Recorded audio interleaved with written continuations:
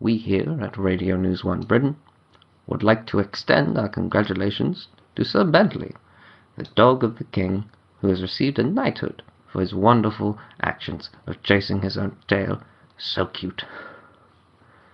In worldwide news, war, as our sources tell me, has been declared on germs. Germs, I see, are small bacteria within your own home. How dreadful. Our partner company, King, has declared war on the germs for invading Poland.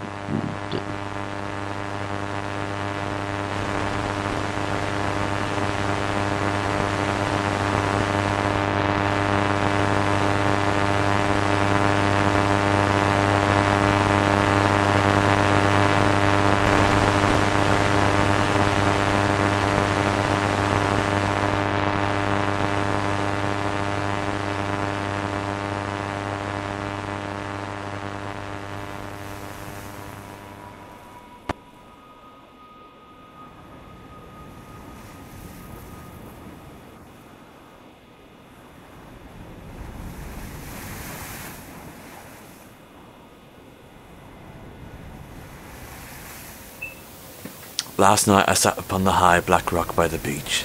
The sea were as still as it could be. A cool and gentle breeze stirred my hair, carrying the voices of stray gulls. In my years on this island, that rock has become my accustomed seat, its surface now polished smooth. Often I would sit there and I would take my meals, watching the sea or the stars as I eat and drink. It is a small pleasure, but if ever I left this island, I would miss it dearly. It were too dark to watch the ripples on the sea, except when the beacon of the lighthouse shone its light that way. But last night I was not watching the sea. My eyes were cast upon the stars, twinkling beacons hanging in the black. I ate my dinner and I watched the stars, and I felt a peace roll over me, a contentment I had never felt before. Solitude is not such a terrible thing when you look at the stars. The unknown is not quite so terrifying in their light.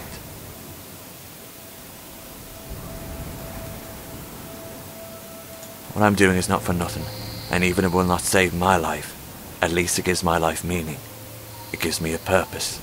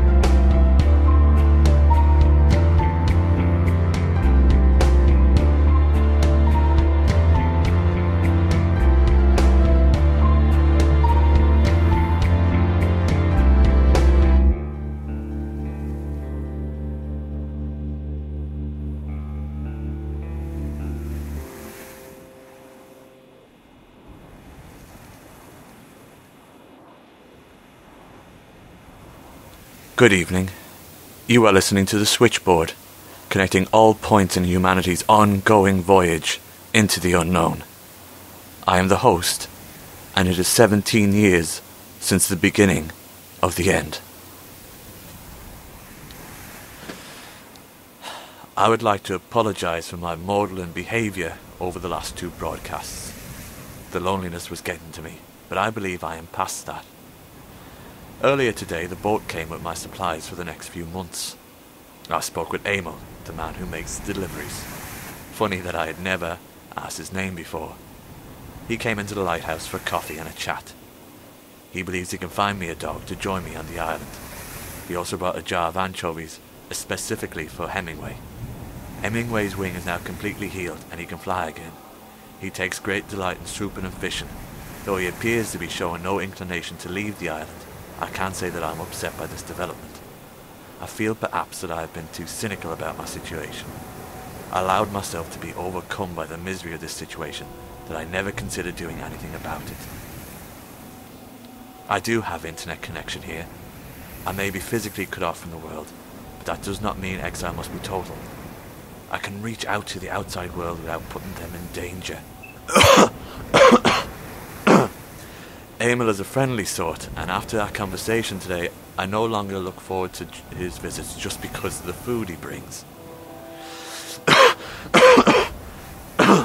Sorry. The poetry of my situation is not lost on me. At night I tend the light that shows the way home and helps to keep people safe.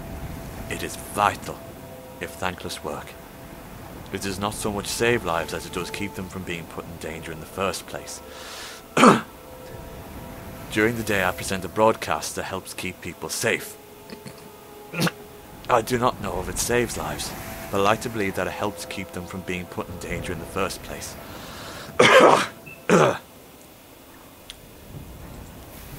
I think perhaps I can be happy here. With the help of generous donations of information by anonymous listener and the inestimable translation of work of Miss Samantha Coe, we have for now concluded our examination of the Black Freighter and its origins. I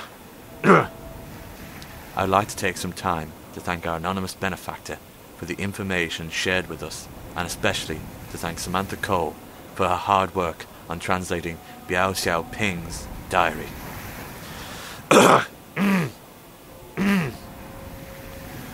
With your contributions, we have been able to look deeper into the mystery than we have on any other on this broadcast. Excuse me. You both gave me hope that we can achieve similar results in the future. Oh well. It's not like we're not used to it at this point. Hold on, I'll just get the signal ready. Come on.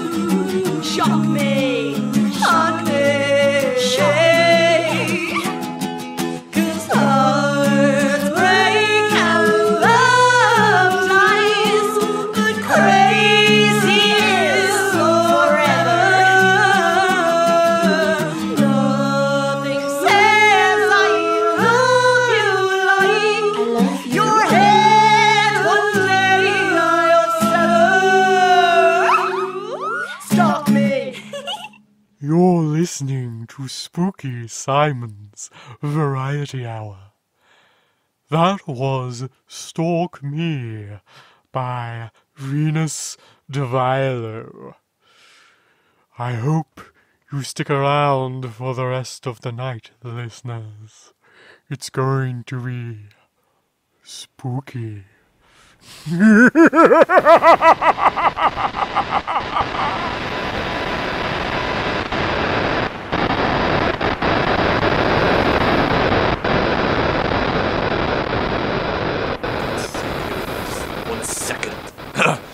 Got it. And now, for, as usual, nightly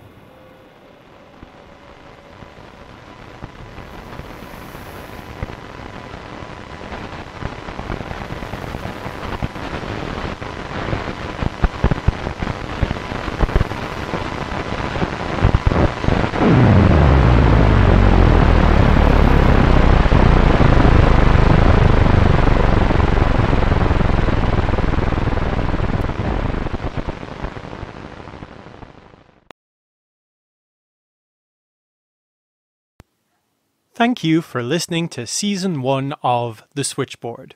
We'll be back with Season 2 once it's ready. The Switchboard is a Hog and Dice production, written and directed by me, Stephen Jack Cullen, with music by Thomas O'Boyle and Kevin MacLeod. The voice of the host was Keith Byrne, the voice of Samantha Coe was Alison Marcellus. You can find out more and see our other projects at hogandice.com. We are open to your reports for Season 2, so please send your written reports or audio recordings to the host switchboard@gmail.com or tweet them directly to the host at switchboardpod. This episode's broadcast failure was performed by Cillian Ollry and Stephen Jack Cullen. The song was Stalk Me by Venus de Vilo. You can find out more at venusdevilo.bandcamp.com. If you're in Dublin city centre and are looking for a way to extricate the horrible supernatural parasite inhabiting your chest cavity, why not drop into the Clockwork Door? They have a games room, a study room, a fully stocked kitchen, and a board games and reading room. You only have to pay for the time you spend there, and rates start at 8 cents a minute for your first 2 hours. Find out more at clockworkdoor.ie. If you enjoyed today's episode, maybe you'd also like to hear a choir of children sing the first 4 letters of the alphabet over and over again for the rest of eternity.